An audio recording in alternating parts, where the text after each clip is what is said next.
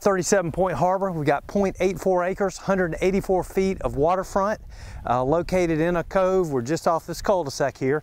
As you can see, got a very nice home here to the left that's already in place. We've got a big wide lot. You can tell behind me we've got some mixed trees in here, mature, nice shade trees, and again a gentle slope, as you'll see, going all the way back to a drop-off area where we've got an old road bed. We'll talk about that and what to do with it when we get back to that area. This property in the past has been approved for a covered dock 24 by 28. Water's plenty deep enough out here, as you'll see, and it's kind of nice because you're not on the main lake. The main lake area, go back to the left, and then head down that direction, and that'll take you out to the main lake. So again, great crescent community, very nice homes, gentle slope, certainly conducive for a basement home.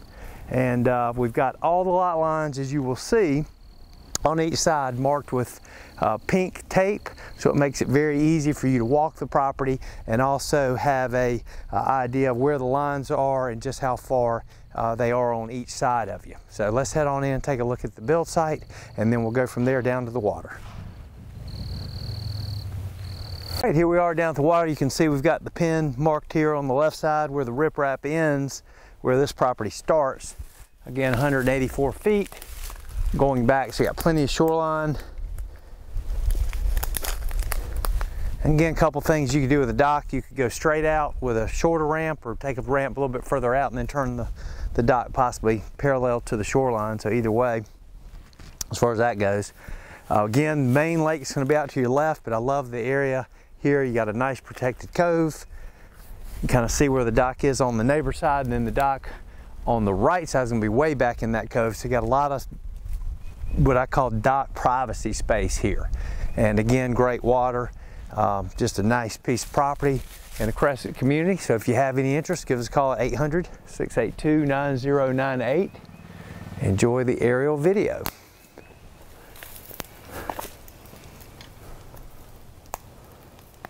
Down at the build site, as you can see, gentle slope coming up from the road down to this spot. And as we get here, like I said, we've got this transition between the build area and this lower level old road bed.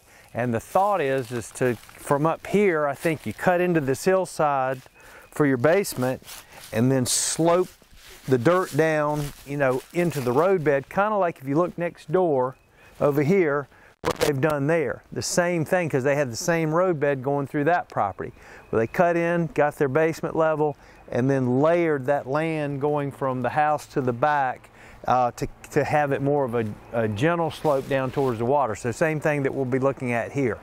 Let's head on down to the water. We'll show you where a dock would go, and to get you out to the main lake. As you can see, this is a cove over here, so you got a nice protected area.